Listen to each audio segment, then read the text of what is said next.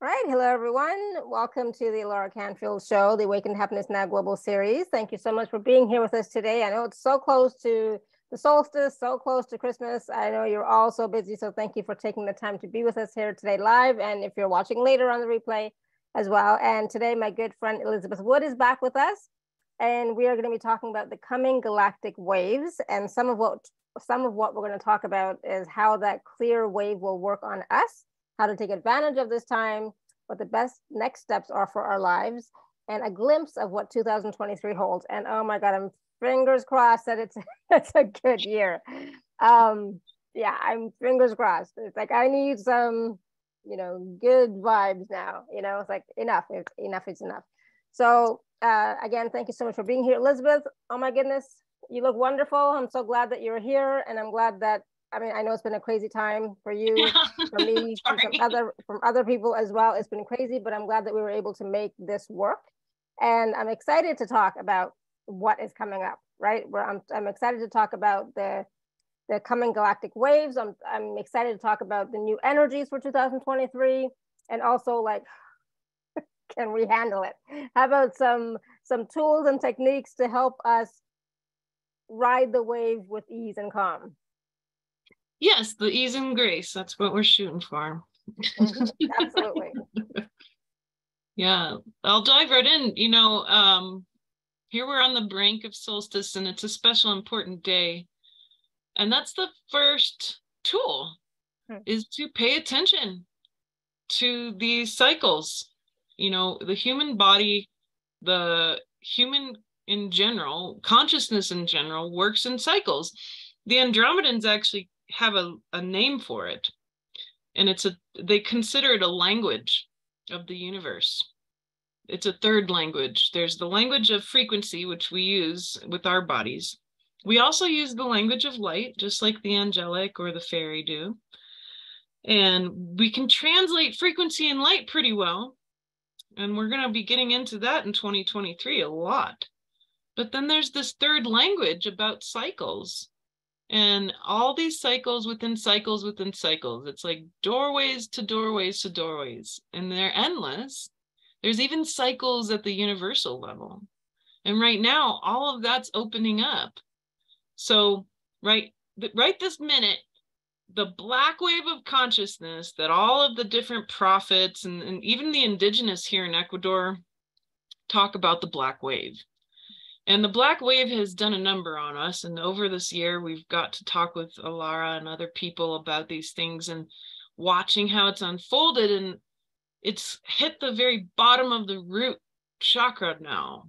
And so it's hit the bottom of the pot. All the fear, all the death, all the terror, all the stuff, all the separation, all the feelings of free fall are in place. But there's always polarities to this too. The other part around the root is power and mastery, like Joe's noticing. And it's all about sovereignty.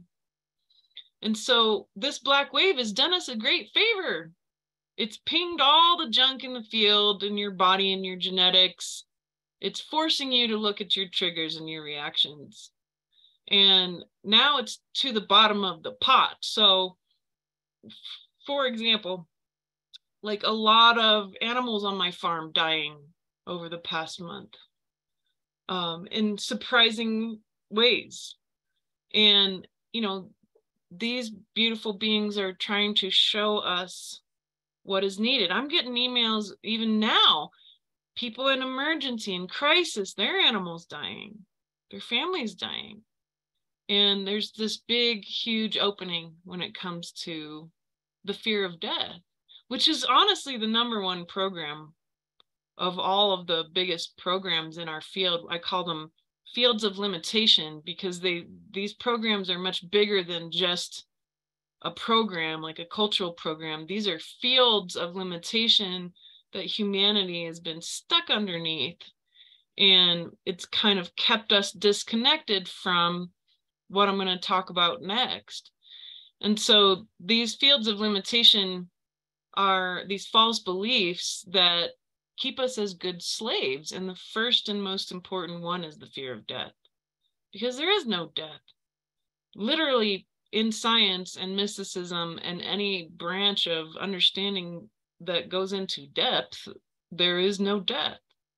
So we can't use our mind, though. I like what Daki said, you know, she's reminding us that we're here to work with the heart at this point. So your brain isn't going to grok everything I'm saying.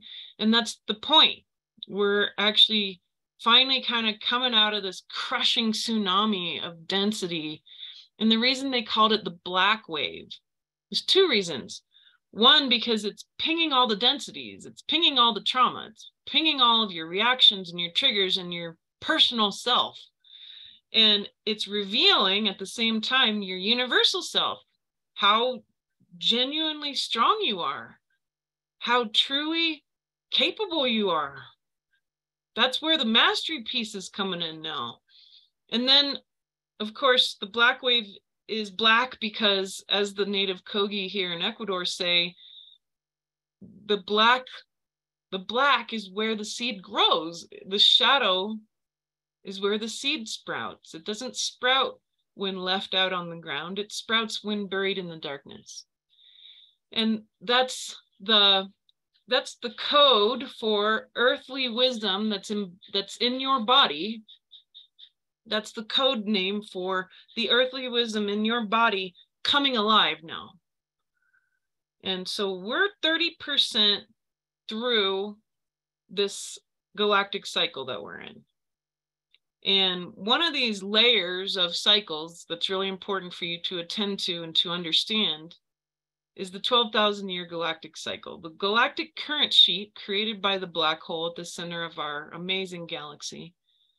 We are really lucky because our planet's way out on the edge of our galaxy. So other planets closer to the center of the galaxy, they go through these cycles faster than we do. So we actually have a chance to get our feet back on the ground and rebuild our civilizations and relearn a bunch of things and remember a bunch of things. And other planets don't necessarily have that opportunity as quickly as they might go through shifts. They end up going through another one. So for us, it's every 12,000 years. And this current sheet acts like a big broom, and it forces a lot of matter, material. Hint, hint, there is no dark matter. It's all torsion, it's all movement, it's all this language of orbits, the language of cycles. But this big, huge galactic sheet, it pushes matter in front of it, and it begins to set off a chain reaction in solar systems, planets, and stars. As it moves this matter forward, it's electromagnetic in nature, so very, very staticky, but it's actually full of matter, material, dust, particles, stuff.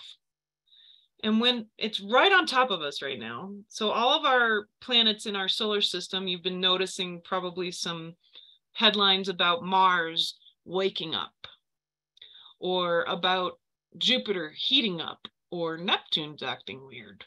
Well, or Pluto's atmosphere is 20% disappeared suddenly. What just happened? Well, it's all one thing. It's part of this cycle. So every 12,000 years this happens, and then what's happening to our electromagnetic field is our ozone is depleting to a certain amount, but our electromagnetic field is disappearing. It's 30% gone now. On other shows, I've said it up to as high as 50, but I actually got on the phone with the professor that I study under, and his name is Dr. Ben Davidson, and I got on the phone with him, and I asked him direct questions about a lot of things, and one of them was get me clear on exactly what we're looking at with our electromagnetic field, and we're looking at an exponential loss. So it's taken probably about 30 years for 30% of that to disappear, maybe more, 60 years, but now it's speeding up. So we're losing more faster until it'll be a really dramatic free fall, a quick disappearance of it. And then we go through a pole shift. And what we're looking at is what we know as these cataclysms. And this isn't a bad thing. At no point in time does any of these actually wipe off all life on Earth or anything like that. There have been terrible cataclysms, but it was because a whole bunch of things happened all at once. The last one that happened 12,000 years ago, only 4% of the species died. And there wasn't hardly even in comparison as many humans as there are now. So here we are at the end of this particular age, but why this one? Why are there so many people here for this one? Well, because this one is also the end of an 800,000 year cycle.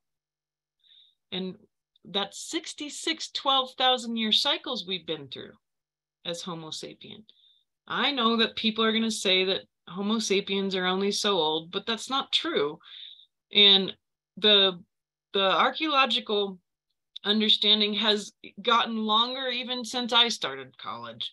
So they used to try to tell us that it was 100,000 years when I was in college. And now we know it's much, much longer than that. And I always say, you know, add a whole lot more time on, or double or triple the time that people say something really is.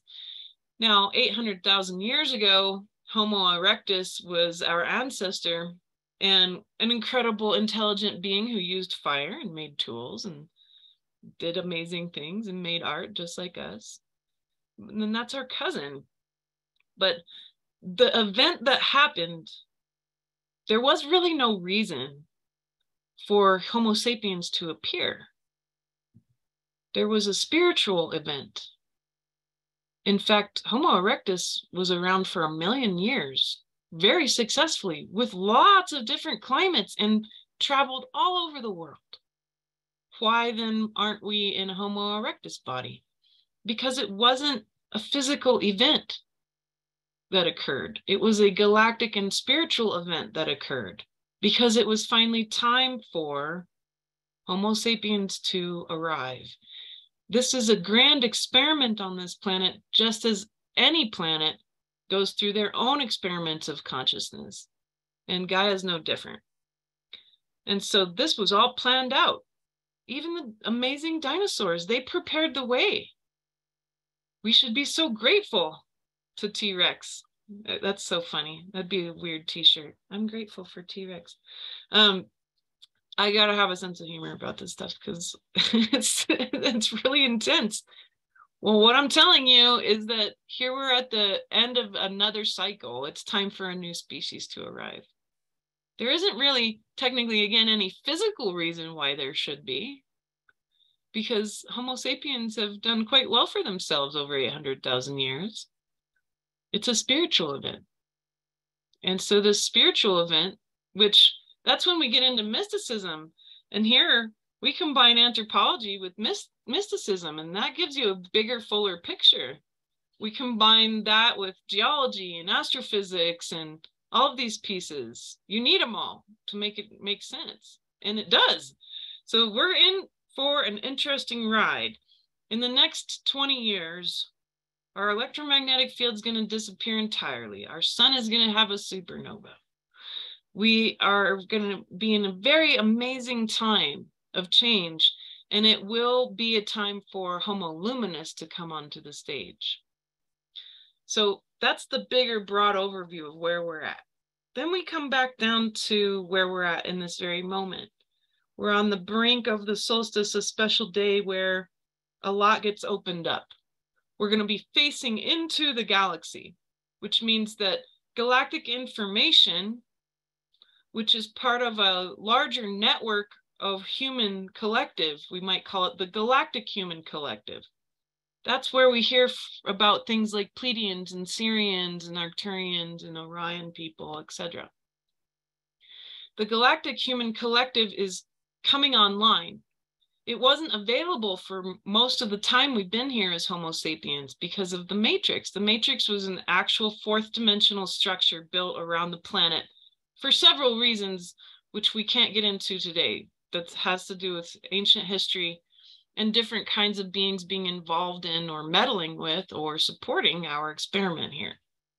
So we've had this matrix that's cut us off. We have a collective that only just got really turned back on in 2009. The human collective was purposefully cut off. You weren't able to perceive and feel the great human collective as easily until 2009.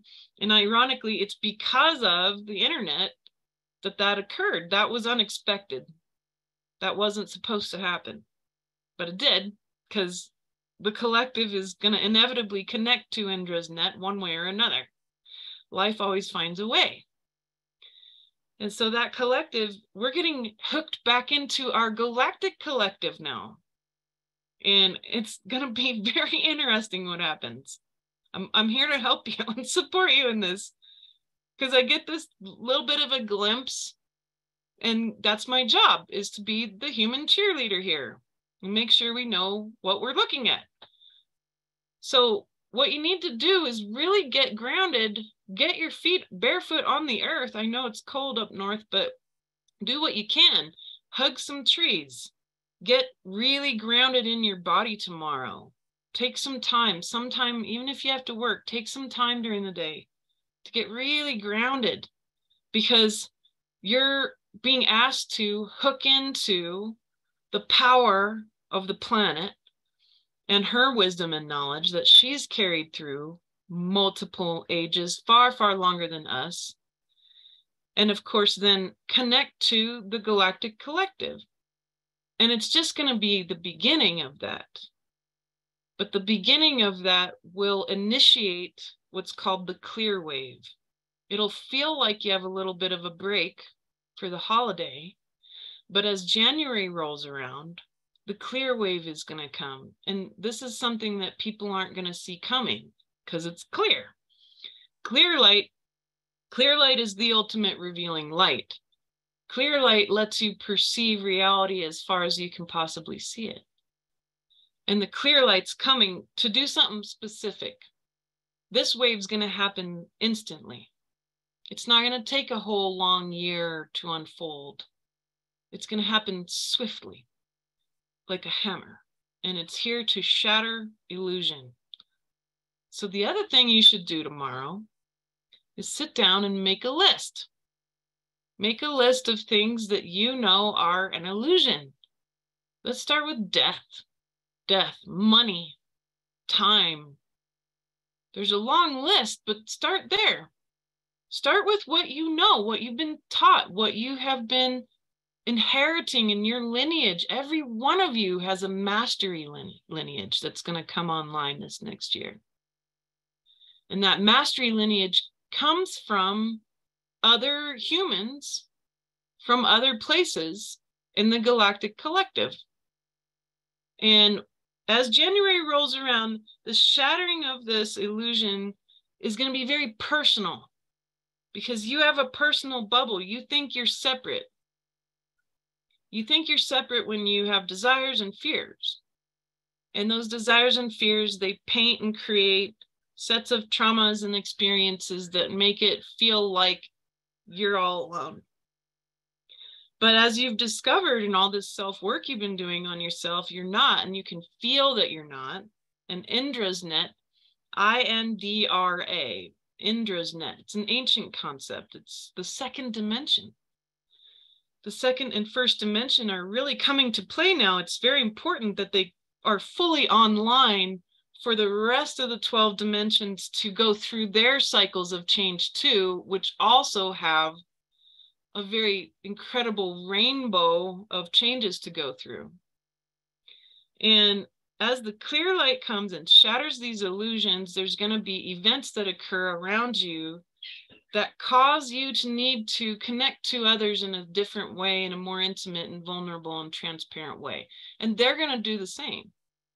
And the people who can't handle transparency, can't handle vulnerability, the narcissists, the clinical narcissists, the psychopaths, they're not going to be able to handle this, because it's going to make them look bad. And they can't possibly look bad.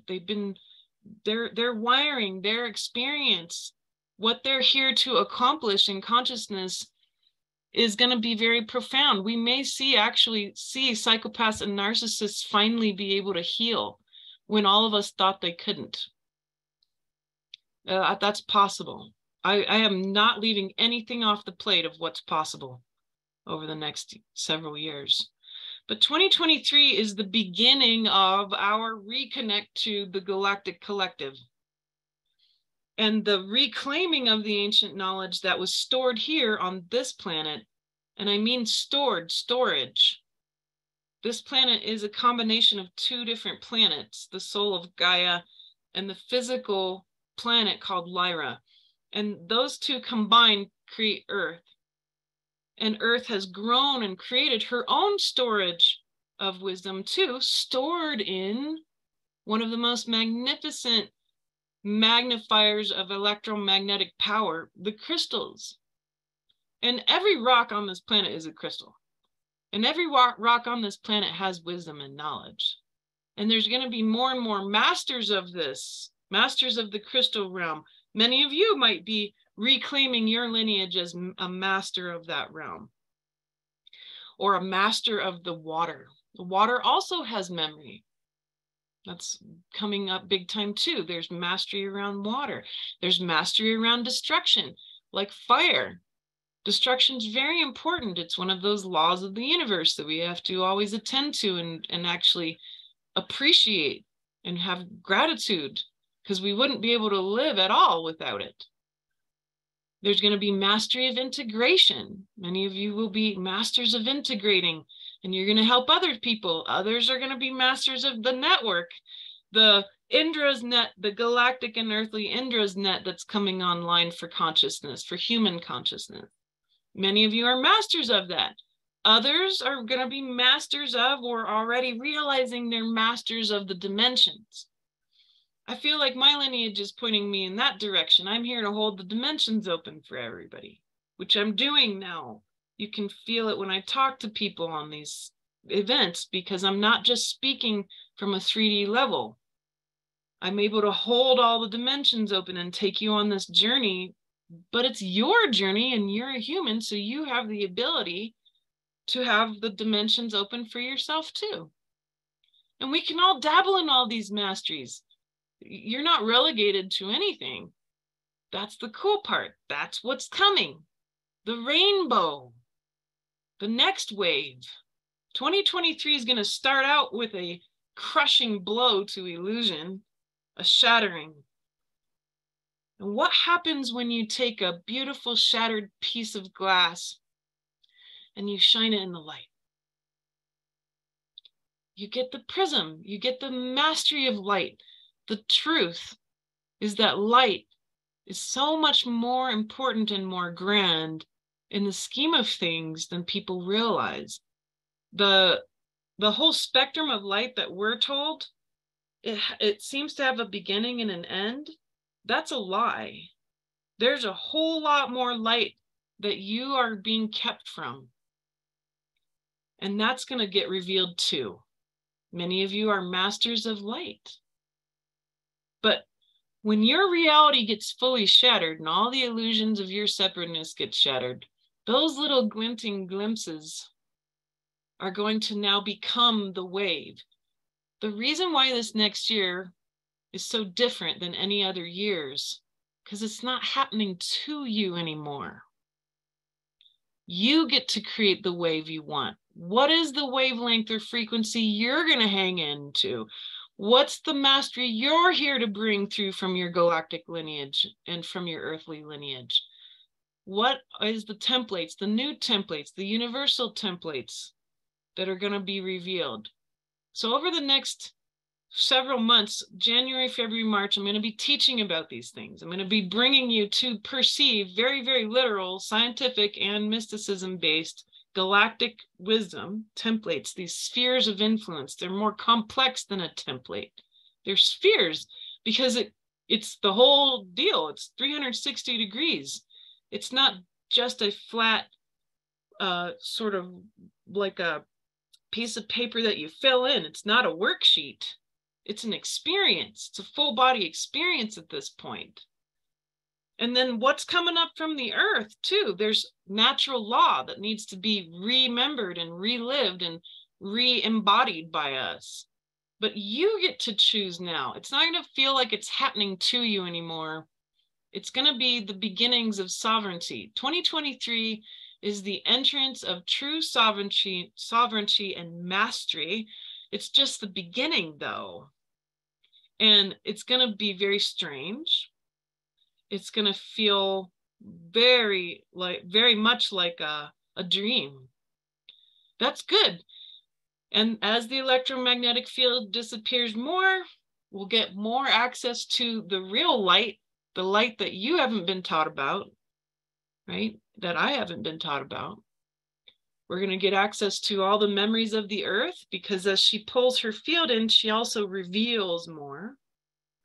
And our bodies are going to begin to acclimate to this very quickly, because you're a human, and humans are really good at adapting, especially under pressure. Look at you. Look how you survived all of these years and all the stuff you've gone through, and you're still here.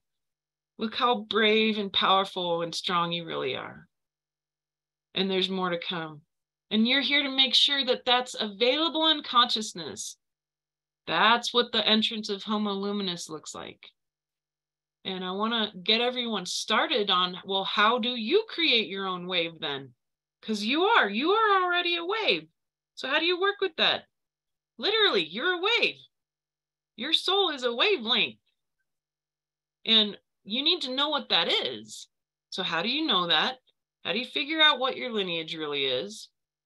How do you lay stuff out so that you can prepare the earthly and galactic playing field for yourself from 2023 onward?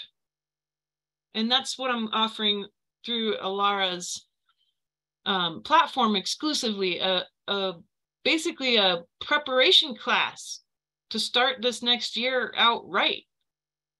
And it's going to be powerful, I think. I'm really excited about it. Because I saw it, and as we got closer and closer to this call, I'm like, oh my gosh, I got to get Alara my information, because I wasn't sure what I was supposed to do. And then I realized, I know, I can see it. This makes sense.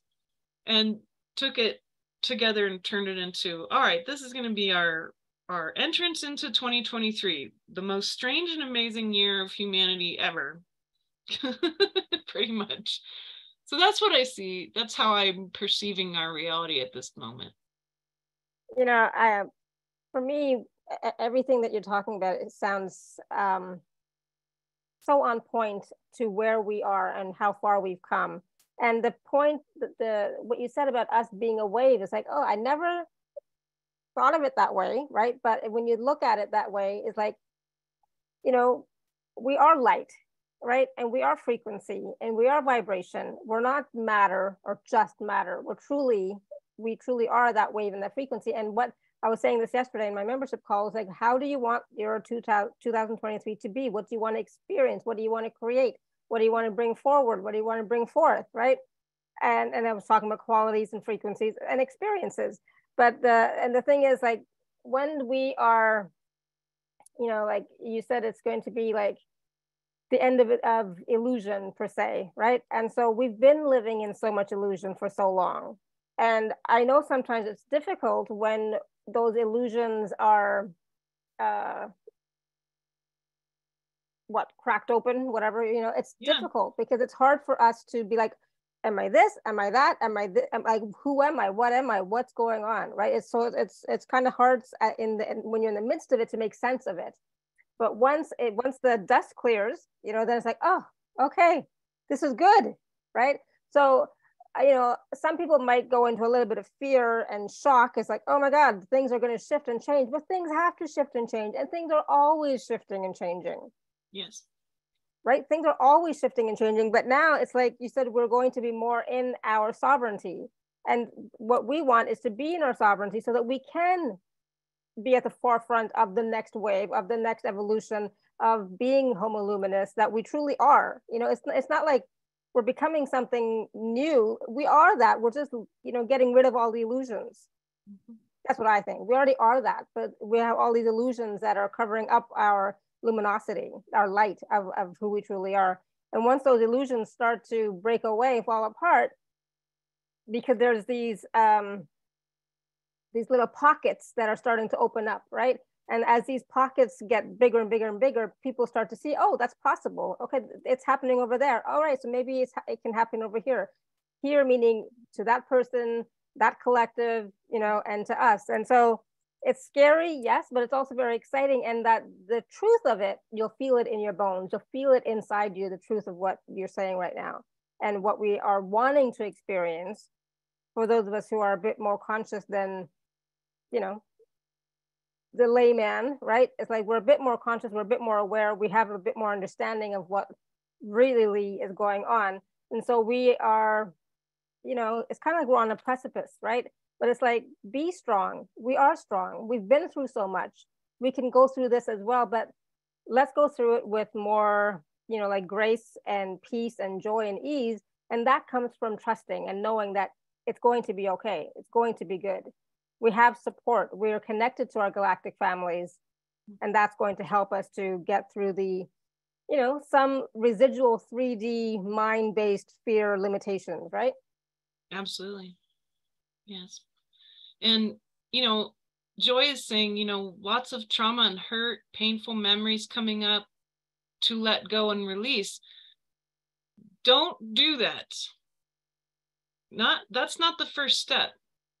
The first step is to feel it, to go in and let it actually be felt. You have to feel the pain in order for it to finally be dissolved enough. Then you let it go. Mm-hmm. And that's really important. I think that's a missing step because we don't want to be uncomfortable.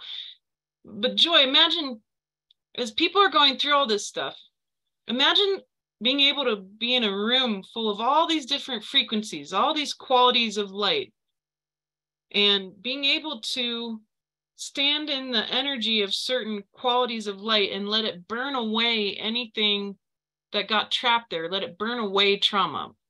When we heal trauma, it actually feels like a dissolving or a burning. It can be physically painful, which is why we avoid it.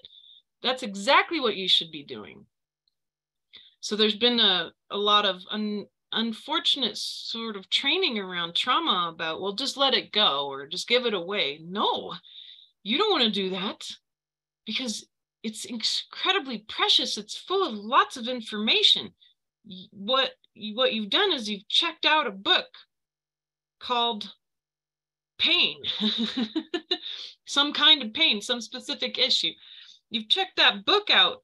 You're like deep in this book now, and you don't want to give up your place in that book. Keep going, because then you get to the back of the book where all the answers are. And you want to know what freedom feels like, you'll find out. It's in the back of that book. You got to be willing to feel it in your body fully, right? And as we all are actually waves, we're wavelengths, then us as this sort of what we might call the awakened collective, people realizing that there's an illusion going on and that's got to shatter and that these systems have to literally disappear, really, in order for them to be grassroots built back up by our local people. And local's the only way humans function. You don't function at a global level. You function at a local level. And that's really important. Then what's going to happen is there's going to be what's called cohesion or basically like harmonization. All these awakened collective people, they're going to start to ride together. And that's going to be the wave of our creation. Then we are happening to humanity's consciousness. It's not this other outside wave happening to us anymore. We're the wave that happens to humanity. And however the revealing of what Homo Luminous ends up being, I think you're quite right. It's a revealing. And it's going to be really intense because there's a lot to clean up. There's a lot of layers, 800,000 years of layers of subjugation to clear. So it's very necessary for us to acknowledge and recognize what is subjugation, what is trauma, what are these kinds of pain. they're full of information. It's quality information. Otherwise it wouldn't exist. And that's one of those big illusions that have to shatter. That you're suffering, that you're discomfort, that it shouldn't exist. That's a terrible field of limitation that was brought here. That's not an original human thinking. That was put on you to make sure you're a good slave. The idea that this, yeah, go ahead. I was just going to say, when it comes to like trauma, suffering, you know, all those, you know, difficult experiences that we've had in our lifetimes, whether this lifetime that we remember or other past lifetimes, all of those experiences have, like you said, information for us, like wisdom for us. So there's a reason why we are experiencing it, because there's some sort of awareness that we are not getting yet. And so if we just try and let go and release, we're not getting the wisdom, and it's still going to stay in us, within us. It's not really getting clear to release until we get the answers or the awareness of what that was, why not even why it happened, but what is the information in there for us to know. And yes, the knowledge that is about the truth of who we are and what reality really is. To me, exactly, that's what all of that is all about. So I, you know, I'm a healer and I do clearing and all that stuff, but I always say, I'm not going to do a blanket clearing. You have to know what it is that you're willing to release and let go of, but you have to also be willing to feel it and experience it first deeply to get the wisdom, to get that awareness, to get that information, so that you don't have to keep repeating it, and the cycle doesn't have to keep continuing, right? So it's we have to be courageous, right? We have to be strong in looking at those moments and those spaces and those places that are difficult. I've you know, I just did an inner child healing call on Saturday or something, right? Awesome. And after that, you know, still stuff is coming up, right? Old stuff that I had like pushed aside, like I don't know what that means, but it's all coming up, and I know it has to come up because it's something I need to see. I need to, you know, tap into, get the wisdom of it, and also at the same time the acceptance of, you know, who I am, right? And so all of that is going to help us to be more clearly the wave that we truly are. Because even you know, I feel like sometimes the wave that we are, that we're talking about, is sometimes a bit distorted because of those experiences that we're not willing to look at. It's a pair of glasses, right? We look through lenses, and there's lots of lenses, and the more lenses you gather, the more distorted reality looks, and then we start projecting. Yeah. But I think you're quite right, and that's also been the experience I've had as a healer. And now I might say I'm here to empower people, just like you and so many of the beautiful people on the call. We're here to empower people to heal through recognizing I drew this in for a very important reason, and trying to clear it or get rid of it, it's going to draw that or worse back in. And yeah, sort of what Julie's saying, the way out is always through. Yeah. And that's the secret to it. But it's very radical. And it's okay to be radical, by the way. I like this idea of radical sovereignty, radical self-care, radical compassion, radical acceptance, radical unconditional love. Radical unconditional love, I think unconditional love's already radical. But the reason being is because all these things exist in consciousness because source God, the universe, actually really needs it. So that big program I'm alluding to, and you're going to notice it everywhere now, just like the illusion of death, you're going to notice this one big, it's big. This one is, the universe isn't already perfect. And that's why they create things like a fake universe online.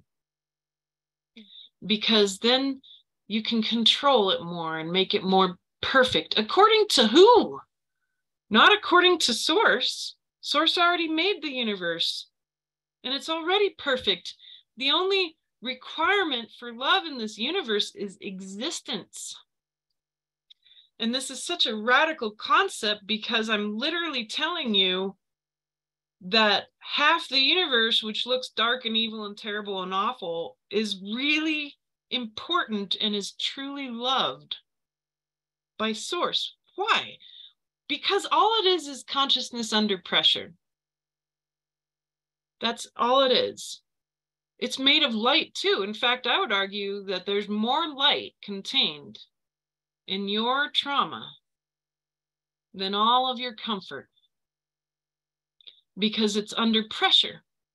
So what I'm saying to you is, as you reclaim what wavelength you really are, your essence, what part of the rainbow of reality you have always been connected to, as you reclaim that, you're going to reclaim all of what that essence looks like under pressure too. So let me give you some examples. Like my essence is luminosity. So my wavelength is probably, I would say, whenever I have people look at me, or whenever I whenever I'm seen, say, by my teacher, they always say, your light, the light is platinum. It's platinum light. And platinum light is kind of a bridge between heaven and earth. And I've also been told that by guides. I've been told that by lots of things. So I've got clues, just like you. We all have clues in our life that's going to reveal these things to us. You know, if you've got blue dragons hanging out all the time, well, you might be blue. But that wavelength has energy, it's got power, it has intelligence, and that intelligence is you. And so if you put platinum light under pressure, what does it look like? Well, because platinum's actually a heavy metal, if you put heavy metal under pressure, it looks really dark. It looks really gnarly. It looks like a big, huge mess of demonic nature, which is exactly what I've gone through in this life. So my counterpart, my shadow, my trauma, it wasn't necessarily people. Honestly, it's been demons and other stuff. It's been aliens. It's been stuff that looks really not from here, that doesn't make any normal sense. And then trying to heal from that and breaking it open into galactic universal levels of compassion. When I've been able to break open that trauma, I've only entered into the highest states of consciousness that my particular wavelength can do, which is universal compassion. And I've done that by facing that trauma head on. And so I'm aware that that can happen. And then that's been revealed as, oh, this is a process for all of us, that your trauma is really specific. And when it gets revealed, you're going to bust open into something really incredible. If platinum light is a great revealer, it illuminates reality, luminosity, illuminates parts of consciousness that are hard to get to, then platinum light under pressure is going to look like a galactic war. It's going to look like a really big, terrible war in consciousness. But when you break that open, it reveals the next level of what the universe offers. And it turns out it's universal compassion. And that's when I say the only requirement for unconditional love is existence. That's universal compassion. And I mean it. And I mean it whenever any demon shows up in my house. I look at him and I say, well, hello, brother. What are you here to come and eat? Please show me so I can clean it up, and then you won't show up anymore. And that's another piece too. It's another tool. Notice when stuff gets hooked into you, whether it be through people or traumas get revealed or entities show up or weird stuff's going on. What are they there for? They're there for something. They're coming after something inside of you. That trigger is connected to something. So you keep doing the self-inquiry process. It's literally the greatest tool you could ever use in this next shift, is keep looking at yourself and saying, well, what did this thing show up for? Oh, shame. Wow, okay, I'm going to unwrap my shame, and it's going to turn into something beautiful and incredible because it's been put under pressure, which we name it shame. But what is it really revealed when you put it under the light of your consciousness, of your wavelength? What is it really? You see, shame might look a certain way for me, and it's going to look a very different way for you. Even though we have a universal term for it, when you unwrap your shame, it's going to give you a gift that will be unique to your wavelength. So when I say the title of our show today was The Galactic Waves, the Coming Galactic Waves, I'm talking about you.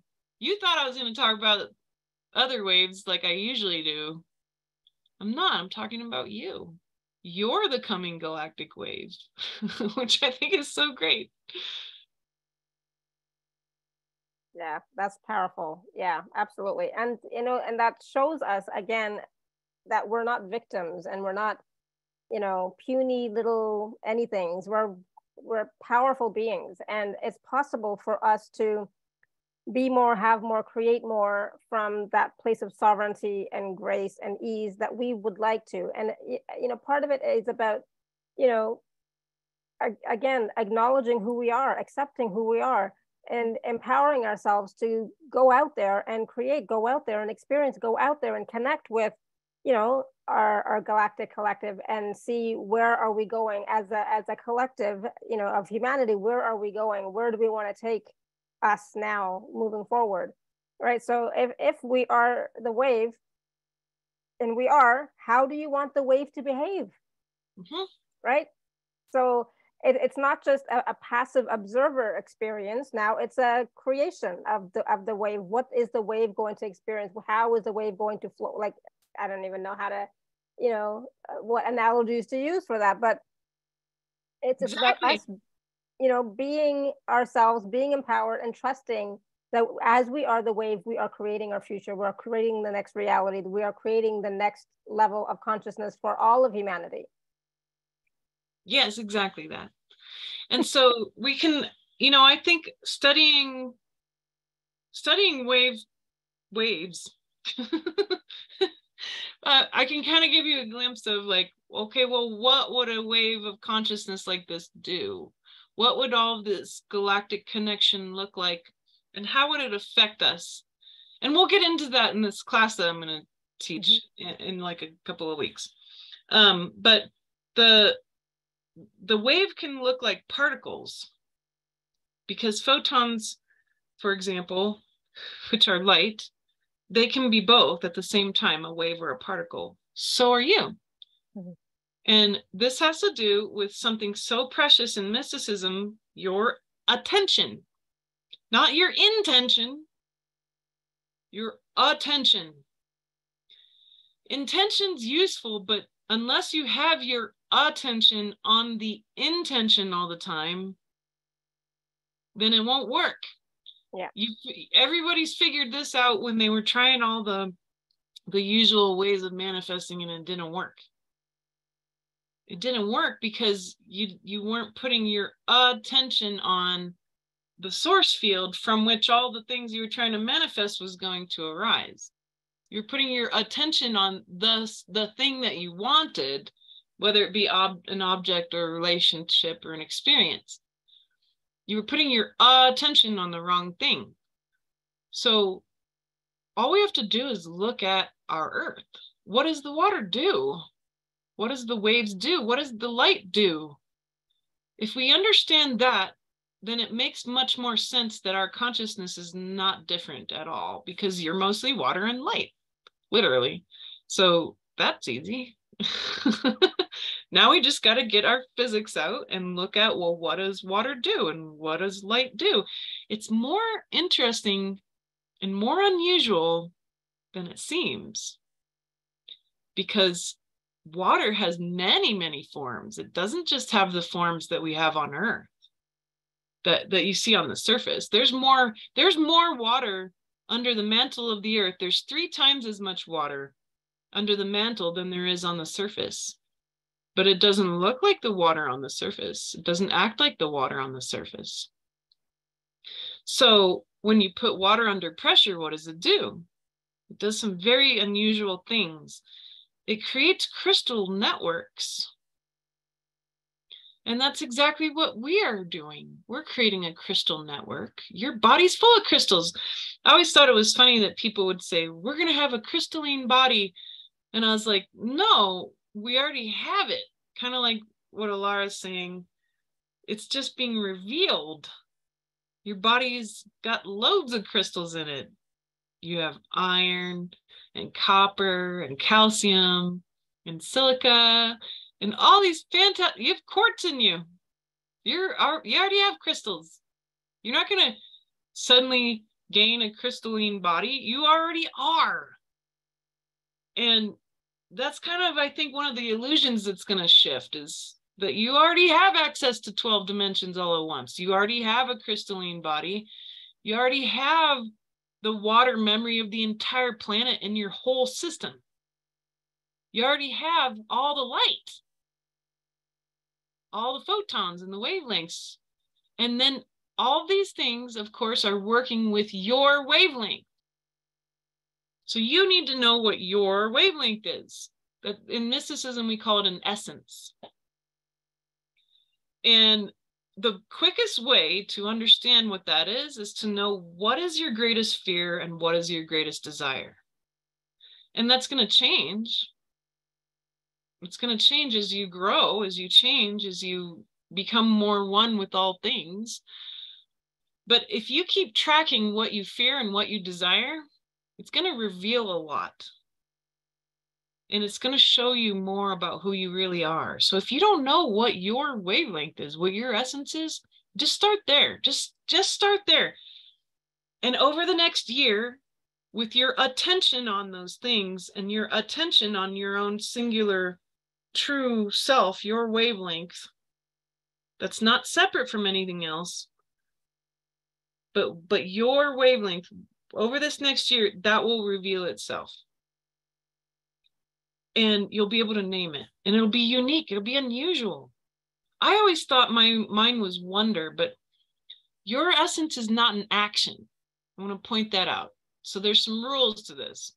Your essence is not an action. Luminosity is not an action.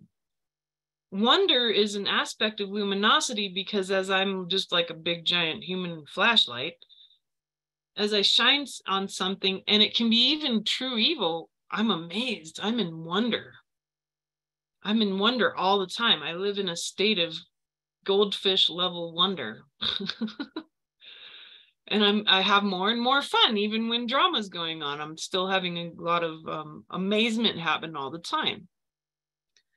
And so my greatest fear, for example, was always that I wouldn't know what I was looking at, that I wouldn't have enough knowledge, that Elizabeth, the personal person, the individual self, wouldn't have enough knowledge. I would genuinely say that was probably one of my greatest fears over all these years. And my greatest desire, well, being able to access all possible knowledge. And so all those things make a lot of sense. If you kind of reverse engineer what I'm saying, it begins to make sense. And so you contemplate these things. Contemplation, I love how Richard Rudd teaches it. He's like, contemplation is a seed that you place in the field in front of you, and you go about your day while the seed is there, and you notice the seed as you go about and you do all of your daily life. But then the seed begins to bloom, and then it turns into this magnificent flower. And by the time it's ready to fully reveal itself, you can't take your eyes off it. And that's exactly what will happen. The other thing I want to talk about real quick is change. I would consider myself an expert on culture change. How does culture change, and how do you make it change faster? It's a dangerous question. Really, really dangerous. Well, I'll give you the secret. The secret is, if you want to change culture really fast, and I mean politics and economics and social structures, and if you want to change culture really fast, you have to change the material world and your beliefs and ideas and language at the same time. And we've seen some very powerful examples of this in a negative way over the past few years. Imagine just how much change happened to us in the material world and our beliefs all at the same time to make humanity do things that we wouldn't have ever guessed humans would do. But you can use that same concept, and you can be changing your reality all the time. When you change your physical reality and your beliefs and ideas at the same time, your world changes much faster. So when I say your attention needs to be on what beliefs are you going to shatter? What are your fears and desires? That's exactly what I'm talking about. And then in the material world, figuring out what those things are tied to. So for me, the knowledge and wisdom thing had to do with me being obsessed with reading articles all day long, to the point where it became an addiction that I'm still having a hard time with, because I really like keeping up to date on stuff. But it became an obsessive addiction. And so I had to change my access to it and say, I already have access to the universal library. I don't need to read all this crap on my phone. I don't need to be online downloading articles, thousands and thousands of articles. I don't need to go to college anymore. I already went to 10 years of university and ended up graduating realizing that I didn't know anything. So that's the attitude to take is, okay, how can I change my reality? What is my greatest fears and desires and intentions? What are they connected to in the physical world that I'm doing, that I'm interacting with? And what can I be changing there? So instead I said, well, you know, the real internet is outside my door. All I need to do is go and take a walk every day in nature, and I'm going to find out exactly what I need. All I need to do is interact with humanity, and I'm going to be told the exact news I need to know. And what Alara is saying is trust. You got to trust that these are part of natural law. If you don't trust yourself, that's fine for now, but you need to trust natural law. And when you start trusting natural law, you'll trust yourself real quick because you're part of it. You're not separate from natural law. Natural law is complex, but very, very beautiful and is arising from the earth. But one of the first pieces of natural law is that you already have access to the true internet, to Indra's net. And the first place you should look for it is nature. And I found that to be true. I didn't have to fear not knowing or not having access to what needed to be known for all my clients or my beautiful friends and students and peers. It was that I had to stop trying so hard to go seek out knowledge that was framed in a way that isn't useful anymore. Because now I know exactly what needs to be known by literally letting go of any desire to know, any fear of not knowing. I don't have that limitation anymore. All I have to do is ask, Source, show me what this person needs to know right now. Show me what the collective needed to hear today, right before solstice. And that's revealed immediately because of the nature of my wavelength. And I am talking about my personal experience right now because that's what I've got. I can't necessarily use others' experiences while talking about these particular concepts. So I don't want you to think that I'm in my ego while I'm sharing what, because I have a huge ego, but I'm trying to show you that there's a pattern here. And the best way that I can talk about it at this moment is from what I've experienced myself. But I'm you. I'm not different than you. I'm not separate from you. So in this case, because natural law is natural law, the framework is going to be the same. The patterns are the same. And if you want to make those changes, ask yourself those questions. What are the problems that I'm having? What are my fears and desires? What are my beliefs and languaging around them? How are they linked to the physical world. What can I do to change both of them at the same time? And voila, you just tapped into professional levels of culture change for yourself. And this goes for businesses and families and marriages and friendships too. It goes for everything. It works very, very well. Watch for yourself as things start to change. So I hope that tool will be useful. Oh, absolutely. I think it's awesome. And it gives us time to be present in the moment and reflect and be out of our heads, really, and just being with the whatever it happens to be, whether I'm, wondering about me and my husband, or just my husband, or my family, or when am I gonna move back to Canada? Blah, blah, blah. Like all these different things, right? And all these different things that are coming up at the moment. It's like, all of that can be looked at from this framework, from this tool. And I love the question about, what is my greatest fear and what is my greatest desire? Looking at that, really, truly being honest with yourself and looking at that, because that is going to tell you so much about your life and where you're going in the future at the same time. I think Sarah has her hand raised for quite a while. Sarah, do you want to ask your question? Yes. Hi, Sarah. Hi, dear. Hi, beautiful. I love your hair. Thank you. It's a wild full moon. Yes. Okay. So here is my question. Last night and 2 nights ago, I went from feeling just normal and fine to like being face down in my soup. I was so exhausted. I couldn't lift my head. And then again last night in the middle of making dinner, I called my, you come stir this, I gotta lay down.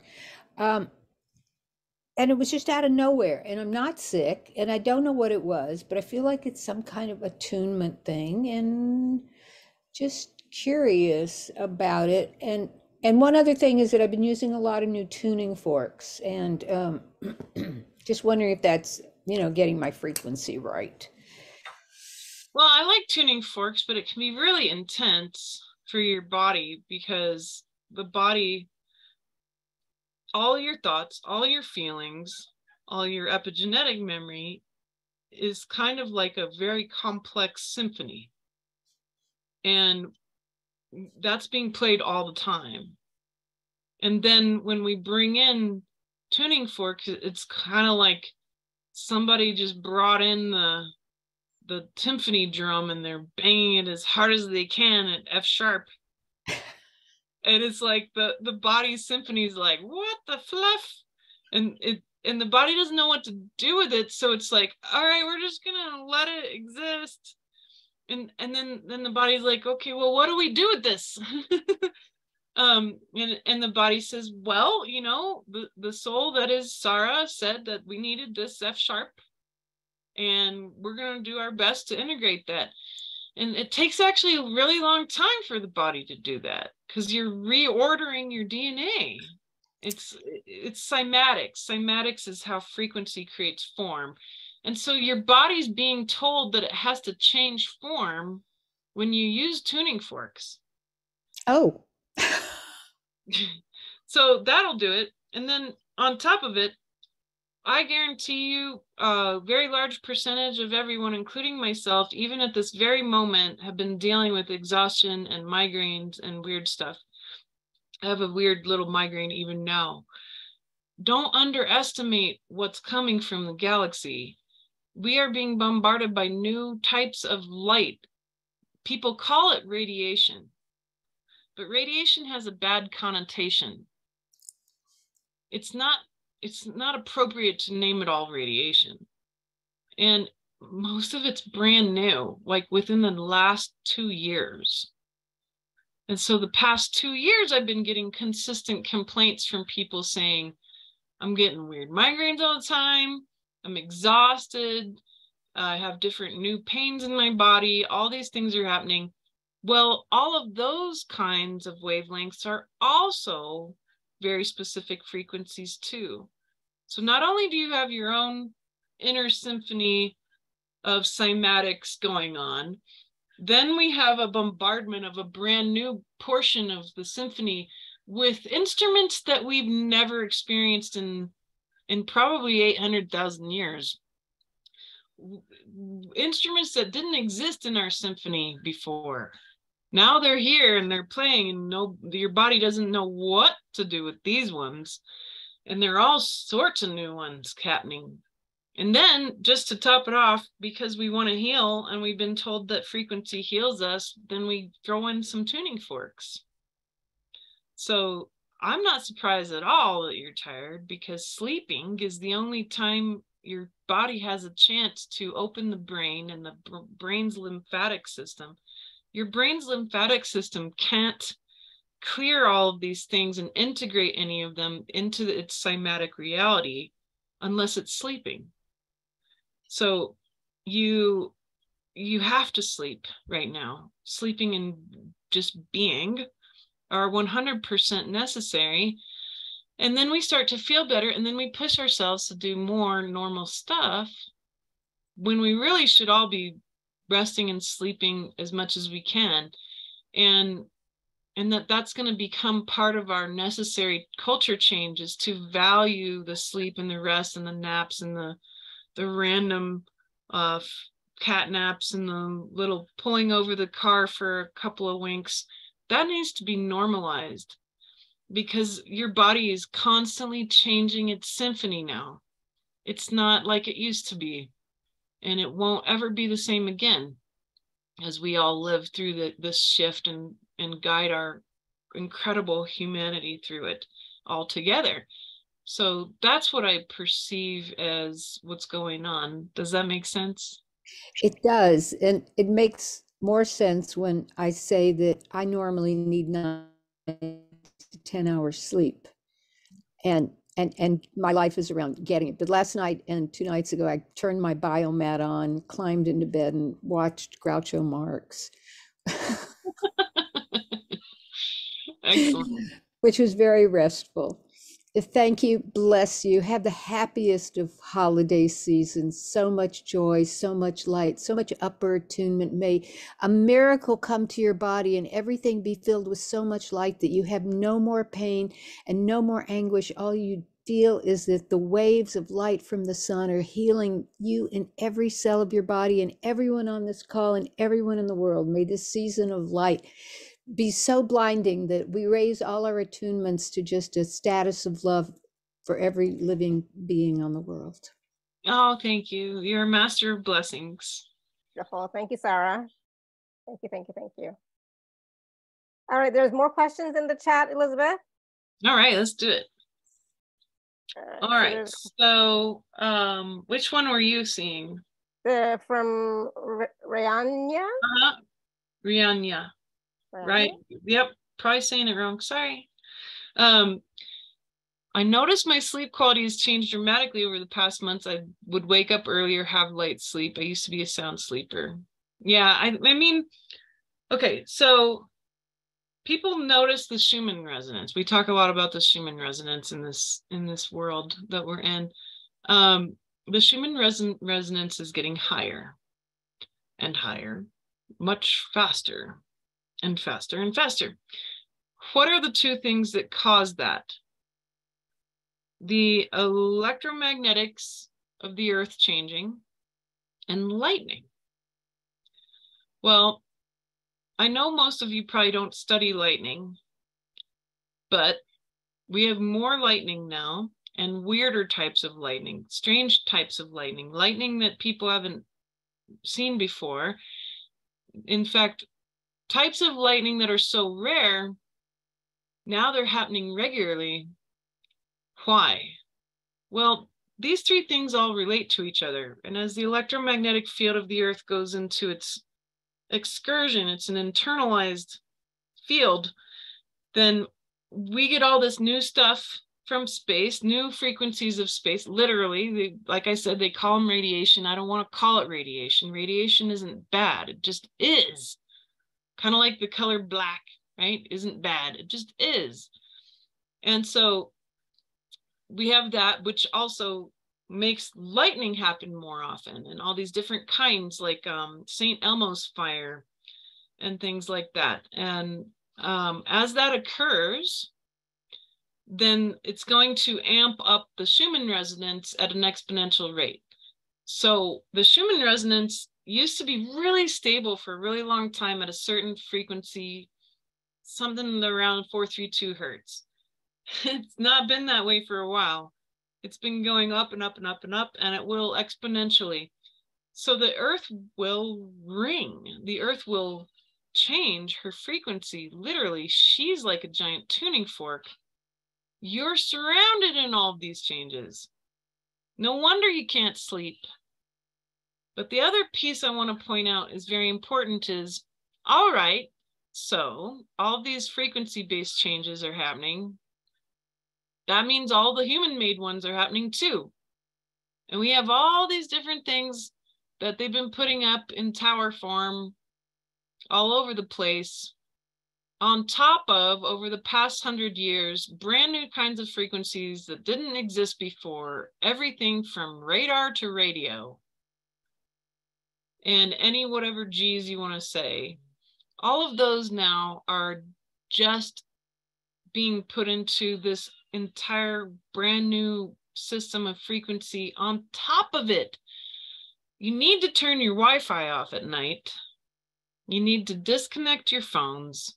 You need to disconnect from the human-made frequencies so you can get your body to acclimate to the already huge bombardment of new things that will only exponentially continue. And you'll be able to have different kinds of experiences of sleep. But I want you to take a sleep journal. Start to make a sleep journal. Notice your sleep patterns, how they relate to certain cycles. It's not, here's what's amazing and what I'm intending to teach for the first part of 2023. It's not just the moon and the sun now that have a dramatic effect on human cycles. Now every star in the sky has a dramatic effect on you because the electromagnetic field is disappearing. I know so because I'm in Ecuador in the middle of nowhere and there's no light pollution where I'm at. Everything showing up in the sky the past 2 years is getting brighter and brighter and brighter, to the point where you can't keep your eyes off of it, because at first I thought that Sirius was a UFO, man. It was coming up so bright. It was like a rainbow, crazy spinning something. I could have sworn it was this UFO. And then I got my star app out and I'm like, what is it? Oh my gosh, it's Sirius. And that's the kind of level of stuff that's happening where you're going to get connected to the galactic, literally. And this is really beautiful. It's going to be useful, but you got to acclimate. And acclimation, honestly, especially us Westerners, we're terrible at acclimation. We don't spend any time integrating and acclimating. I'm pointing at myself first on this one, especially. So we really do need to fall in love with integration again and be able to spend that time and rest, and take those days off. And as much as I hate rescheduling stuff, I really have had to. I don't have a choice because this integration acclimation piece is so important. So that's my answer around this piece, especially. It's not just sleep that's changing. It's so much.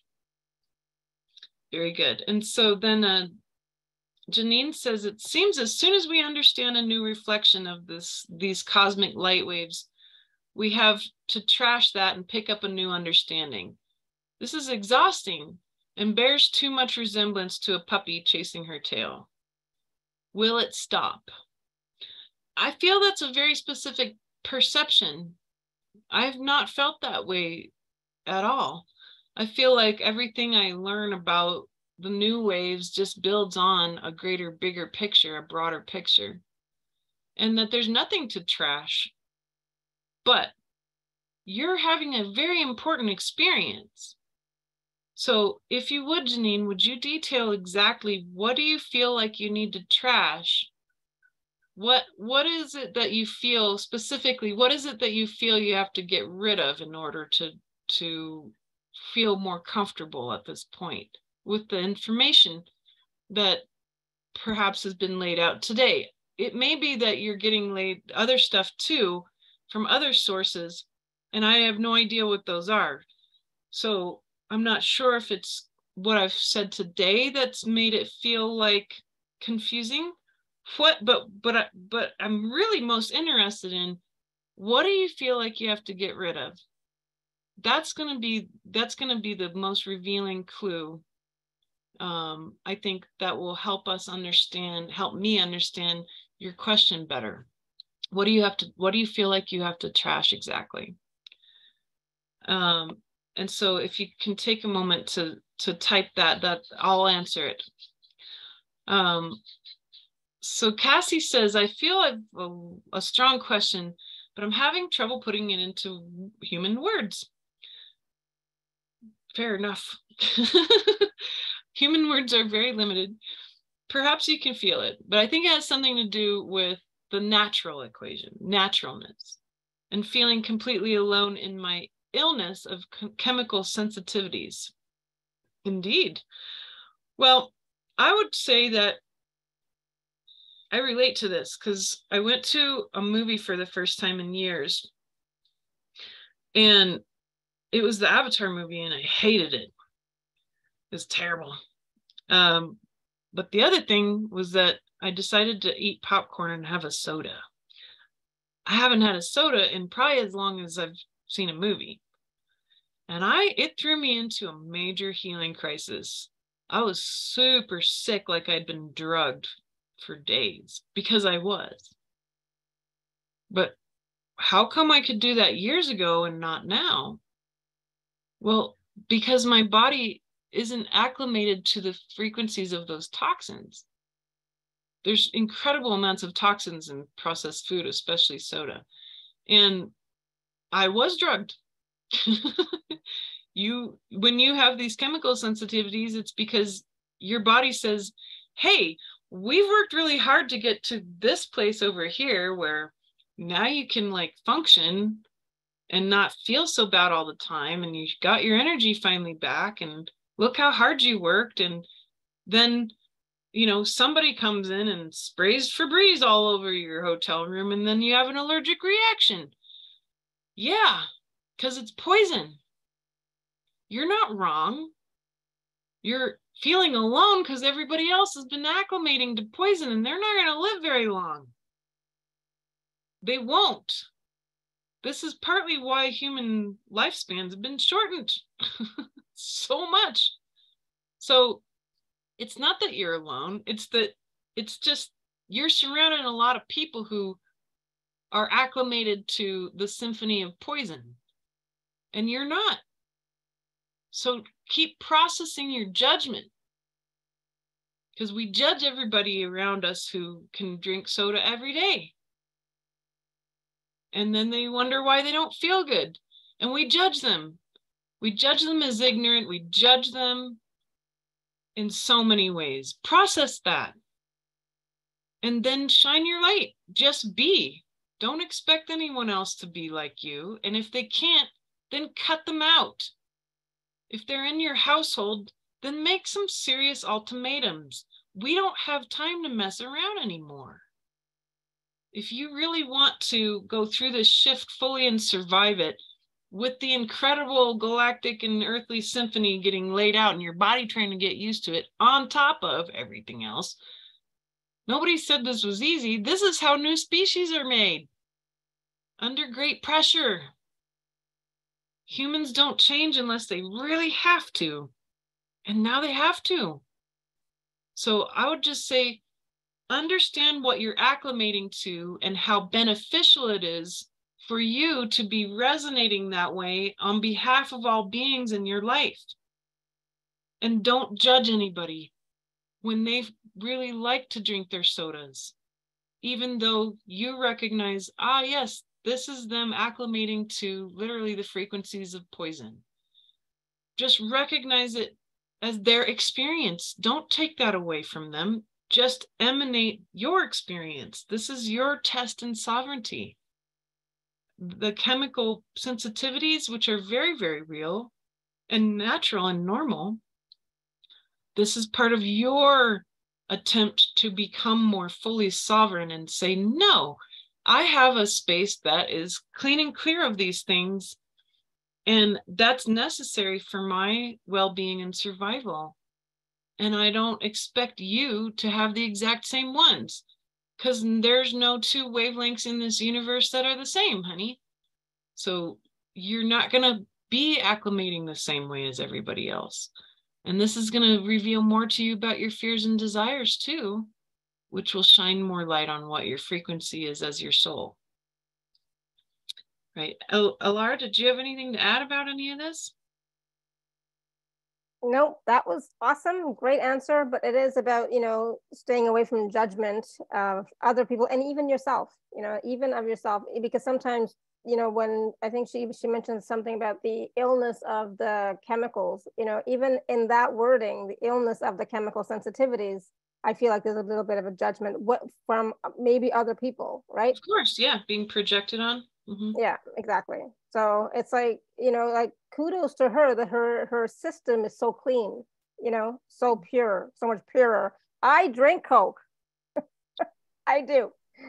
I know it's bad, but it's like, I have one glass, I need to stay awake, but the thing is, and my husband's been telling me, it's poison, stop drinking it, you have to stop. It's like, I know, I'm going to, I've cut back a lot, so it's like, knowing what your needs are, what you need, what my body needs to get through a day, is important, without accepting judgment from others, judging myself for having the Coke. I laugh now about it. Actually, it's like, I know, I'm getting there, right? But the thing is, it's like, we all have that. I mean, I've cut back on sugar big time because I know it's a poison, big time. I don't have any sugar in the house now, so, like, we all go through our own process, our own journey, our own way of doing things, right? So accepting that about yourself, accepting that about other people, that's taking the high road, and that's about being an allowance of each person's journey. I agree. It's all a process, and everyone's so different because you're a unique wavelength in this world. Yeah. And so, like, I always tell my husband, I just need a little bit because I need to get through this day. I know it's an addiction, right? So we know what it is. So as long as you're not clueless, that's a judgment. I was going to say, as long as you're not clueless, but that's a judgment, I know. But as long as you are aware, then you have the capacity to change it if you want, and when you get to that point. I mean, just me shifting from sugar to just only honey in my tea, that was a big thing. So it's like baby steps, and baby so steps. Yeah, and so it's not even about the things that are toxic in your reality, like the Wi-Fi, etc. It's also about your own thoughts, your own feelings, your own emotions, right? Those are also toxic. So being aware of what those are for yourself, and not projecting them on others the best you can. But also, when other people are projecting their thoughts, etc., on you, don't take them, right? Exactly. Like, no, that's not mine. That's not mine. So, I'm a big proponent of acceptance of yourself and acceptance of other people and their journeys. So sovereignty is responsibility, but it's also recognition and appreciation of the other's journeys. Yeah. And deciding what wavelengths am I going to surround myself in. That's absolutely important. So, I was in Canada, right, for a month. I told you that, right? And of course, my mother, her way of showing love is by feeding you all your favorite foods from when you were young, right? So all the things you like, that's what she's going to make. So all the wonderful sweets, because she makes the best Indian sweets, and she makes all of them. And so every day, what did I have? And they're all made with sugar and milk. And I don't know, it was like, I was like, okay, but it's like, okay, I'll have these now because I'm here and this makes her happy. And I told my body, when we go back, we're not going to have these anymore. So it's okay. Just, like, enjoy now. Let her feel like she is doing what she needs to do to nurture and care for me. Cause I needed that right when I went there. Right. And so let her do it and just, have it now, but know that you're not going to have any more when you go back. So it's okay. And so, you know, since I've been back, I mean, like, I lost so much weight. Yeah. You look great. No sugar. There's no sugar in the house now, right?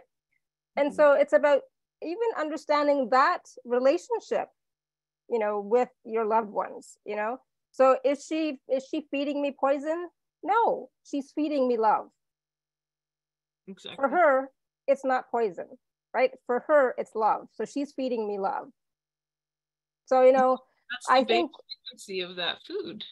Yeah, right. And that's what we have to look at too. It's like, what is the intention of the people around us? What is our intention? And so for me, it's like, you know, I remember, I just really quickly, little story. I remember a long time ago, I was in India. I was with my teacher, you know, and we were going somewhere and we stopped off at somebody's house. And it was a very, very, very, very, very, very poor house, like very, very poor.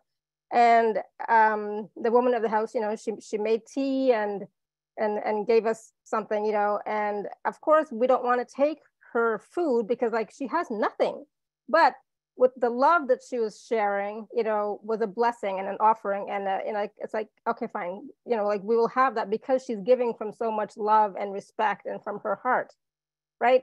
So the intention from hers, even if, you know, the food may not have been my quality, and I could only eat a little bit because my system can't handle a lot of Indian food in India, right? I'm not used to it, but I was able to have a little bit just to show her appreciation for what she was able to give, even if it's just a cup of tea, you know? And so it's the intention and the frequency of what she's offering. It's not the physical quality of the food, right, or the drink, but it's the intention and frequency of what she's offering. And so that always stayed with me, you know, that when people have nothing, absolutely nothing, they still want to give you something from their love. And you know, that love frequency is, I'm so grateful for. So, you know, the quality of the tea might not have been to my standard, right? It was okay, whatever. But, you know, I didn't taste the tea. I only tasted the love, right? Wow. I love that. That's what I received was the love. And so that's what I'm saying. Like, even my mom feeds me all this, all these wonderful sweets, but even I know they're not good for my body, but it's like, for her, that's the way she loves. And so that's what my body is willing to accept, to receive that love and support and caring and nurturing. So, you know, it's about looking at that intention.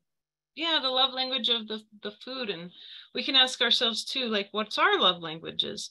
What are the love languages of the people around us? I just love that concept of love languages. It's very helpful. Yeah. Yeah, definitely. Like absolutely. There's a lot. Yeah.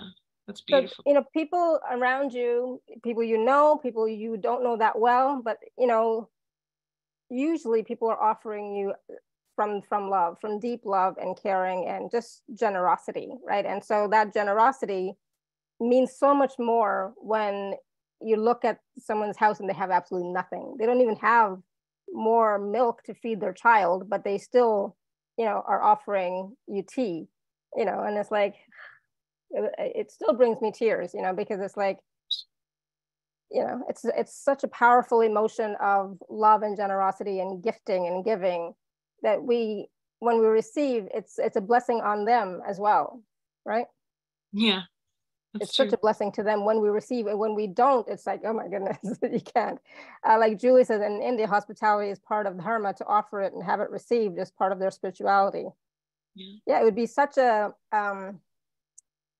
faux pas, but even worse than a faux pas if I had said no, thank you. You know, it's like that would have been like such a negative thing. But I can't, you know, you can see the love coming from the person's heart, and that's what you're willing to receive. And I think if more of us can give from that love and generosity and receive from that same frequency, you know, I think our whole world can change. And that's part of the new, you know, wave of us moving forward. Being that homo luminous is that love frequency, is that generosity, is the gratitude, is the appreciation. I think those are musts and requirements and necessary as we move forward. I agree. Those are the foundations. Yeah. and how the earth loves us too. Oh, absolutely.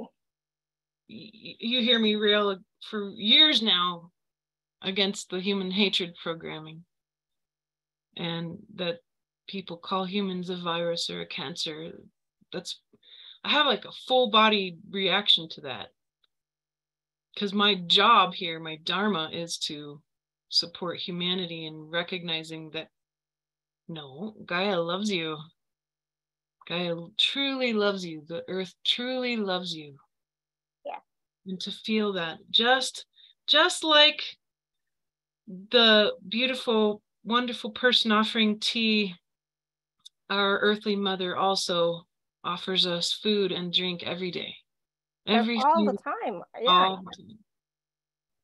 And that's what we forget, how supported we are. And that support comes from Gaia, from the earth, as well as from spirit, creator, source, right? Both. So we tend to focus more on spirit, creator, source, because it's out there than we do right here with Gaia and earth. And it's like, she's always been supporting us. Yeah. And caring for us and nurturing us. And without her, we would not even be here. We would not even exist. Yeah, and we are a bridge. Maybe we'd be on another planet. Who knows? But Well, we did that. We did that, and then everybody pitched in and worked on this experiment, which is why you're here. Exactly. And again, we are here because we chose to be here. Yes, you got invited, and you decided to take that invitation.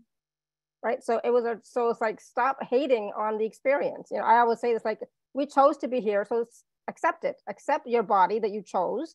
Accept the situation that you're in, that you chose. All the different experiences. At somewhere, you have said yes. Yes, I want to experience this. Yes, I want to learn about this. Yes, I want to know about this. Then it's like, get out of resistance, get into acceptance, and learn what that is. What is that information that's there for you to know or integrate, etc. Yeah, and that's the steps. Once you recognize, you put your attention on something, then you accept it, and then you begin to integrate it, and then stuff really starts to change, because people are looking for change. We've got some fabulous questions around change. Those of you who are in the business of healing or doing energy work, refrain from making any changes or business decisions until spring comes. If you can. If you have to wait, or if you have to make any decisions or changes, or look more carefully at the benefits or blocks of certain things, then at least wait till the end of January. So I can't answer personal reading type questions on a call like this, but I can give you guidance on when to ask the question. And right now you're going to want to wait and just be, because a lot's going to be revealed for you without having to ask anybody else, which will be fantastic. And a couple of random pieces around, like I had suggested some time ago to read a book called Becoming Homo Luminous. It has to do with the galactic cycles, and it's just a different expression on the same things that I've taught. And so that's what the benefit of that book would be. Why I didn't like Avatar? Go watch it for yourself and you'll decide for yourself. I have my own really specific reasons why I didn't like it. But they're probably gonna be different for you, and you might really like it. So I don't want to take that away from you or give anything away. Yeah. Because spoilers suck. It's true. And then, Moria is saying, there seems to be something really thick and dark that's entered the field. That's just like, this is the trick. We can't keep putting anything outside of ourselves. So if you feel something or you're noticing something new that makes you uneasy, especially right now, it's because it's in you. Mm-hmm. Or you're resisting something. So it might not actually be dark. Again, this is something that you're going to have to wait to understand. So just keep noticing it, and then ask yourself, how does this feel in my body? What does it trigger in me?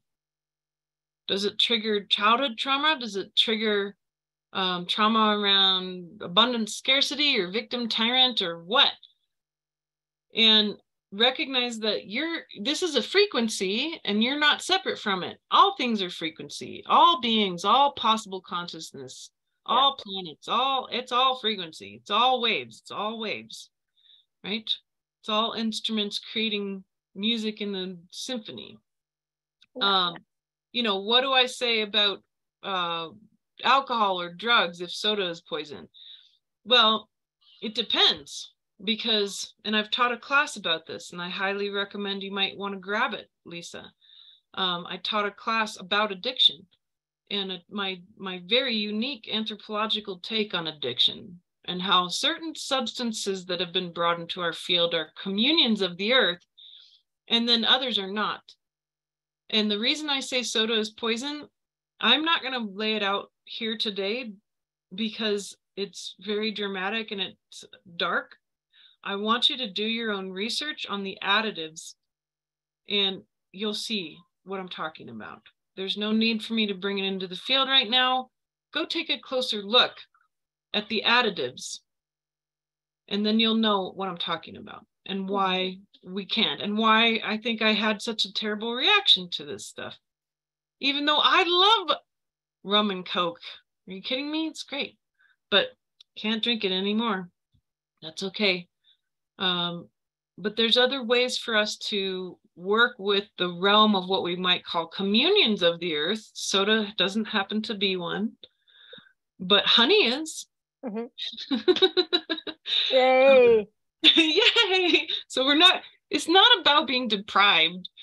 You don't have to be deprived in this life. There's no need for that. There is sweetness in this life. It's necessary.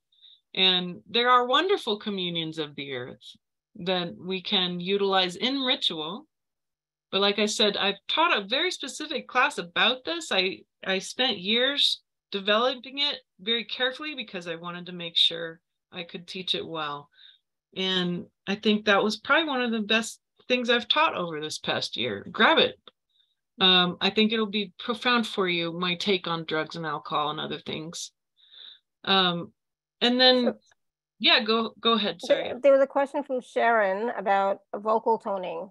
Would that be easier on our bodies than the tuning forks, for example? Probably. I think, you know, your voice is going to have its own natural difference rather than a tuning fork, which is based in the crystalline and is a lot more precise. But vocal toning has always been shown to be immensely helpful to the human body.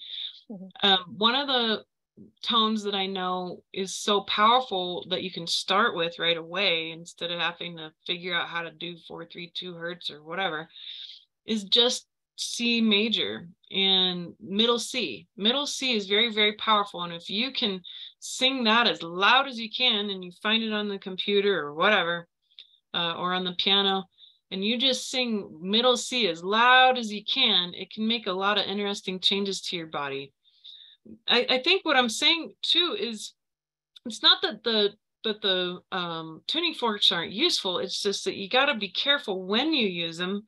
So like in the middle of a busy day when there's so many frequencies going on around you, and when other random human-made and non-human-made frequencies and psychic pickup too, by the way, that's going to be really hard on your body. But perhaps like right before bed or really early in the morning, when there's not such a cacophony of frequencies going on for your body to have to manage, because remember, frequency creates form.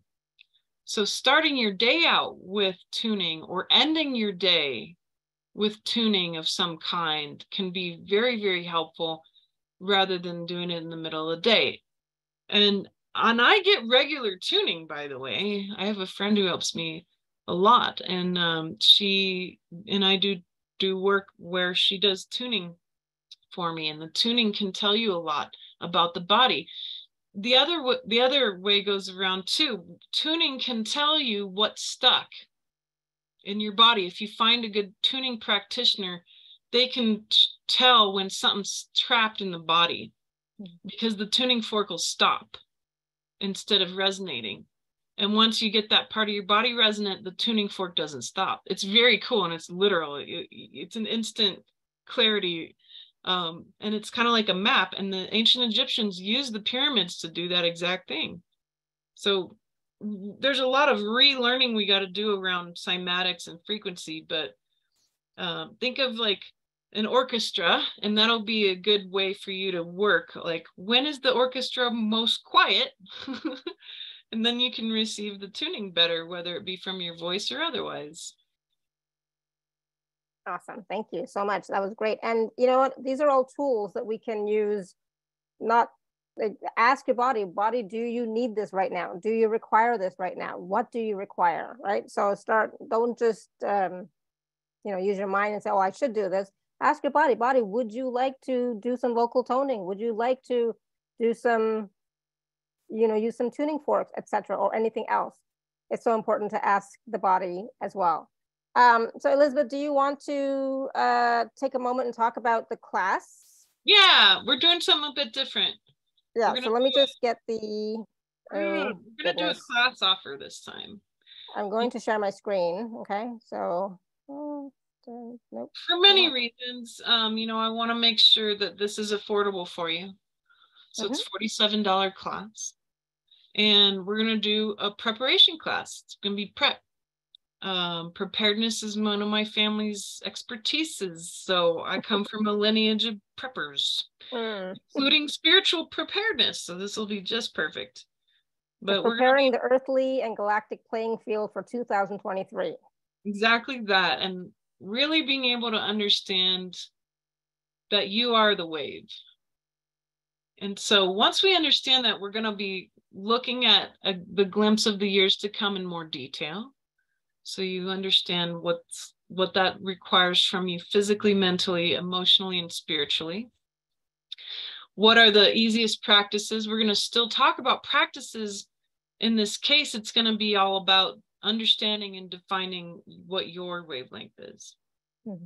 And then, of course, how to organize your household. Remember, I told you that the physical world, changing the physical world along with your mental, spiritual beliefs are how you create change. Well, there's some really good ancient ways to organize your reality in the materium that are very important and that work quite well. And then in your discovery, how do you navigate? Once you figure out what your wavelength is, well, how do you navigate? What does that mean? What does navigating mean? Well, navigating means the people, places, things, foods, the physical world, the relationships you have, the structures you interact with, and how. Which structures need changes? Which structures should you be a leader in their change, and should you be a follower? And then, of course, how to recognize that since you're part of the waves of consciousness, how does that work? How do you work with the physical earthly world? What is she doing? What's the earth doing? And how do you make sure that you're making that link up with all this galactic new stuff to actually have a normal daily life that it's not necessarily going to be normal, but it's going to be something that you can actually practice, that's practical. This is very high esoteric time over this next year. We're looking at very high esoteric concepts, but they have to be practical, or else we're not going to be able to continue forward. So my job is to help you to be very practical about your spiritual and human experience. So I really want to be able to give you that glimpse on what does that look like? How do we begin to practice together? Because I'm doing it too. I'm learning too. I've made mistakes over this past year that nearly cost me my life. And it's been very humbling, but it's also brought great clarity, because that's exactly what I'm here to do, is to look very hard at death and evil and darkness, unwrap it, and give the gifts that came from all of that incredible present, that gift of those traumas. So that's exactly what you're going to do too. And if you sit with me in this class, I feel that you'll be able to feel more prepared to create a physical and esoteric lifestyle for yourself that will take advantage over the many years to come as this unfolds. Because the rainbow waves, which you are, they're going to converge at some point. And that converging, it's not this next year.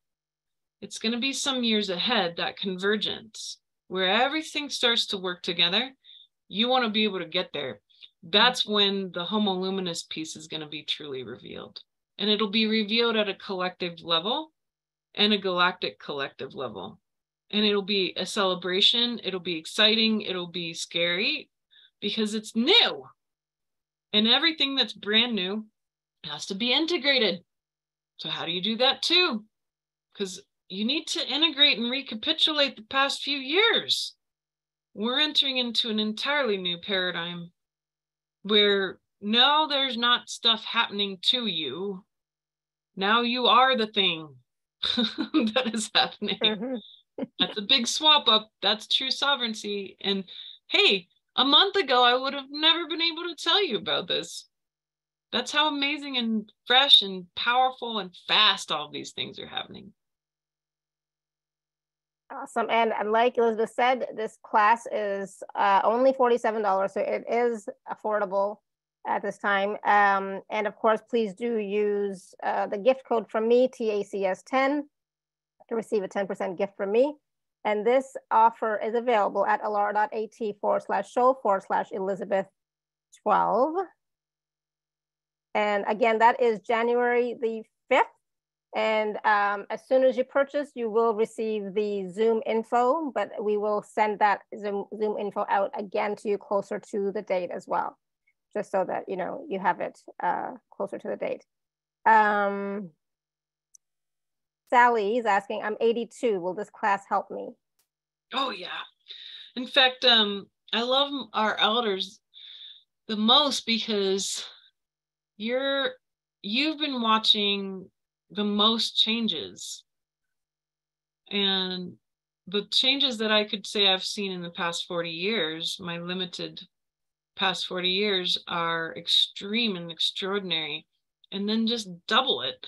So yeah, I mean, I feel like a lot of the elders, they're here for change, yeah, but they're also here to watch, to observe.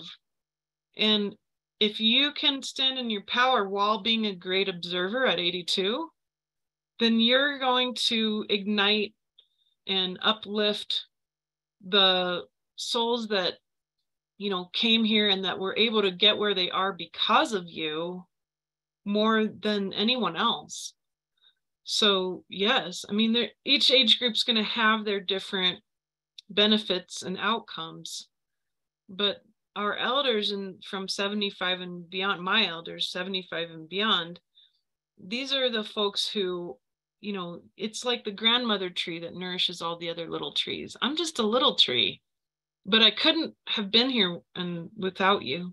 Mm-hmm. You carved the way so that I could do this work without being persecuted. And that change in the world is because of you.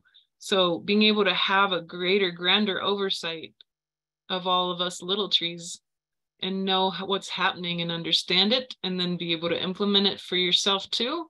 I can't tell you how precious that is in consciousness. Absolutely. And I just want to say again about the class, it is January 5th at 3 p.m. Eastern. And of course it will be recorded and you'll receive the recordings if you can't attend live. So that's not a problem. You'll receive the audio, the video, and the transcript. Awesome. So audio, video, and transcript. Because there's so much information that Elizabeth shares. Sometimes you do want the transcript too, because I'm a reader, right? So I like to read. You know, I grasp concepts much more easily when I'm reading than just when I'm listening. So that's awesome. That's great. So again, that's January 5th at 3 p.m. Eastern, and there will be recordings and the transcript that's available for you. So awesome. Anything else you wanted to share, Elizabeth? I know we talked about so many things, but I'm really excited about just this concept of us being the wave, right? It's not some other wave that's coming. It's us. We are that. And we are the ones that are you know, as we are discovering ourselves, doing the reflection, doing the contemplation, asking the questions about what is my greatest fear, what is my greatest desire, getting to know who we truly are, that is what is going to create the next evolution of who we are, the Homo luminous, but also the next evolution of our planet and our collective at the same time. Yes, absolutely. Real quick here, Emily asks how long the classes are. Usually my classes are between 2.5 and 3 hours long because I answer questions throughout. So that's the usual. Every once in a while they're longer, but I think this one will probably be about 2.5, 3 hours. Good. You know, my last message just being, for this solstice, put attention on your core energy, grounding yourself, recognizing the beings around you that you've surrounded yourself in, especially the beautiful cells of the body and the bacteria and the virome that serve you so wonderfully. Recognize that you are being served by the universe into existence, and that the universe favors the complexity, the creativeness, the sovereignty of the human being. I'll say it again. The universe favors the complexity, the sovereignty, the creativity of the human being. You are part of the pinnacle of creation, and there's going to be so much more to come. That's why you're here, because you knew that Homo sapiens couldn't stay the way that we've stayed. And so we're here to move forward and break through into the golden age together in equanimity. And that's what's going to be required of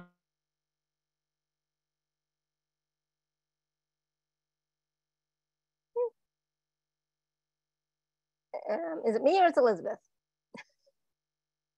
I'm going to say it's Elizabeth. I can see Joe moving.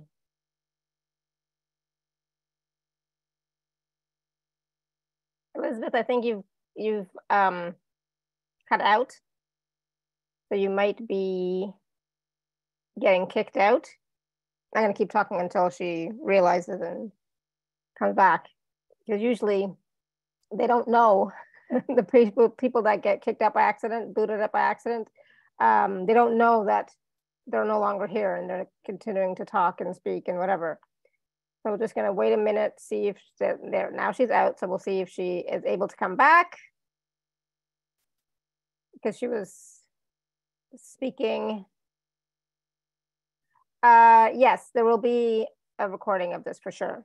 We're still recording. It's dropped me. Yeah, there she is. But yeah, just last piece being, you know, it's all about the heart. Why is that? Well, the heart's the one that can read all of the waves. Your heart's the one that can read all the waves. That's why it's all about the heart now. So, you know, surprise, turns out you're the wave in consciousness now. Yeah. I love, and it's always been from the heart space, right? So I always say, come back to your heart, feel through the heart, experience through the heart, you know, get comfortable with being in your heart. Yes, there will be recording. When I send out the email, it's going to be on YouTube and on the podcast, but there will be a recording of it. So for sure, if you're on my email list, you will get the recording. If not, please go to YouTube and access it there. Oh my goodness, no wonder my heart feels like it's cracking open. Yes, and because, you know, we're just going into the solstice now as well, right? And this holiday season, which is all, for me as well, a lot about the heart. And then next year, going into that, you know, just be hopeful, be positive, be empowered in knowing that you're creating what's coming forward in a good way. Okay, you're creating what's coming forward in a good way. So attention and intention, not just intention, but what are you focusing on? What are you paying attention to as well, right? Thank you, Alara. It's always good to be with you and your beautiful heart. Oh, thank you, Elizabeth. I always have so much fun with you. I always learn so much. And, you know, somebody had said something, I guess Julie, I think, said that she lost consciousness for a greater part of the conversation. That is normal when That's Elizabeth normal. is on. It's so normal when Elizabeth is on. It's, you know how hard it is for me to function when Elizabeth is talking? That's why I need the Coke. Oh my God. Otherwise I would not be able to function either. So it's normal. But yes, so thank you so much, everyone, for all your questions. Thank you for your presence. Thank you for your contribution to the collective, to consciousness, and to the planet. And may you all have a wonderful holiday season, Christmas, Hanukkah, season's greetings, joy, love, whatever you believe in, whatever your faith is, please, be happy, be joyful. And I wish you all the best, always, always, always. This is my greatest gift and intention, that I get to do this. And it's like, oh my God, how did I get so lucky? I'm so blessed, and I'm so blessed to have all of you here with me right before the holiday. So thank you, thank you, thank you. And the solstice, wow, amazing. So thank you so much, Elizabeth, for creating this beautiful space for all of us today, and this intention and attention to the galactic wave that is coming, which is us. So thank you, thank you, thank you. My pleasure. Bless all of you. Much love and blessings, everyone. Bye for now. Bye-bye.